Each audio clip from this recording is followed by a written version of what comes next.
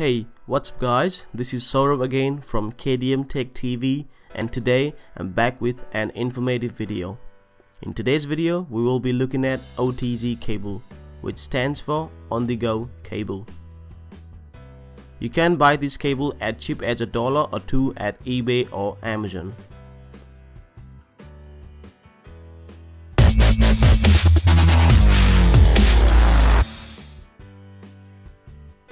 Android has supported USB OTG since the version 3.1. There are several advantages for having one of these if you own an Android phone or a tablet, such as using it for mass storage, using keyboard or mouse with your Android devices, game controllers, importing photos from a camera controllers, Ethernet connectivity, and many more. In today's video, I'll quickly show you guys my top 3 favorite OTG cable features in Android.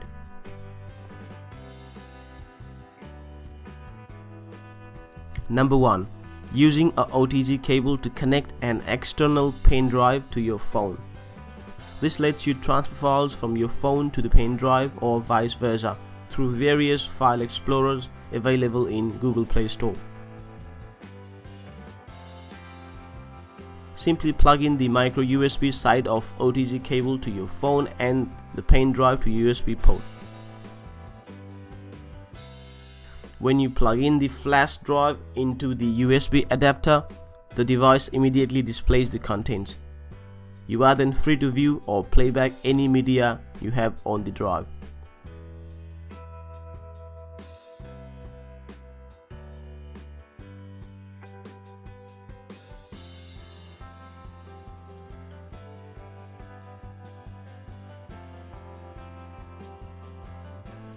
Number 2. Using the OTG cable to connect keyboard and mouse to your phone. This is really a handy feature if you are into typing huge documents. Simply connect your keyboard and mouse wireless USB adapter to the OTG cable and the phone will detect this straight away.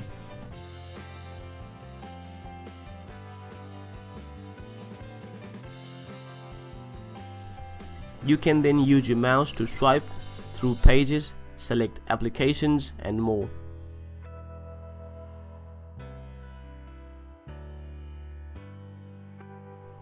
Typing experience in the phone is also wonderful, as this also supports the shortcuts like Ctrl+C and Ctrl+Z.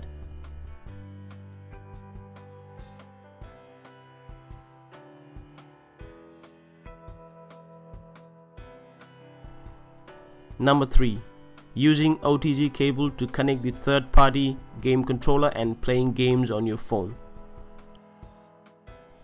It's also possible to connect a gaming controller to your Android devices and play games just like on the console.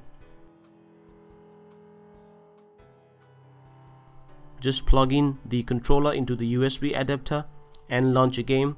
Not every game works with this, but most of them just works fine. So there you go guys, these were my top 3 favorite features of the OTG cable.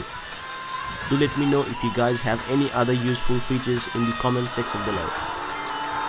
If you guys like today's content, don't forget to like and share this among your friends, as this really helps the channel. For any of my past and future videos, please subscribe to me at KTMtechTV at YouTube, and I'll catch you guys in another video.